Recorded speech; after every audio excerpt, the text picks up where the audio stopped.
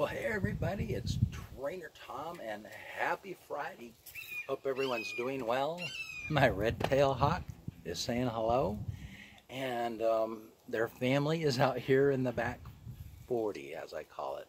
So just real quick here, it's been a while since I've posted a Facebook Live, or a Facebook video, I should say, in health and wellness, and I took the summer off doing some things around the house, fixing up property and like that. So I hope everybody's doing well and enjoying these absolutely beautiful fall days that we're having and experiencing.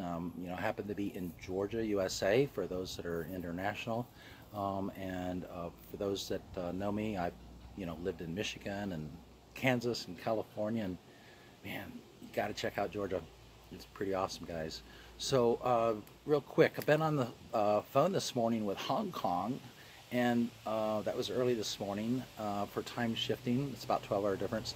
And then later this morning with New York City. So why do I say that? Well, as running an international business in health and wellness, I have an opportunity to share across the globe on nutrition and fitness and you name it, right? So those people that know me, I run a health and business website as well at thomasconkle.com, so I get that plug in there, and so you can check that out. So I'm not here to talk really about my website or anything like that, but really to kind of let you know, if you're looking to do a home-based business, or if you're looking to augment or have another income, you're a little unsure. I mean, I did that. I did a corporate thing for over close to 40 years, and it's okay. I get that, right?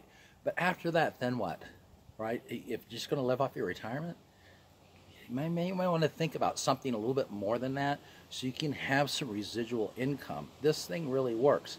The folks that I was in conversation with in New York was my financial advisors, and they're like, man, you guys are doing really well, and they gave me some tips to do with the website and things like that. So they're very stoked on it, and they know that this is the future, right? So they're really out there helping. So check it out.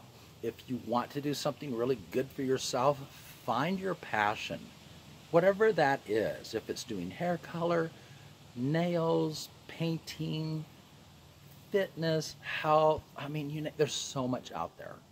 Cars, I mean, there's so much, right? Find that passion and make that your purpose. When your passion meets your purpose, and when your purpose meets your passion, you have something. It's relatable. It's you.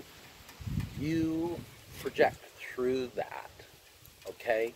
And it becomes authentic, it becomes believable, and it never feels like a day of work. Okay, my friends?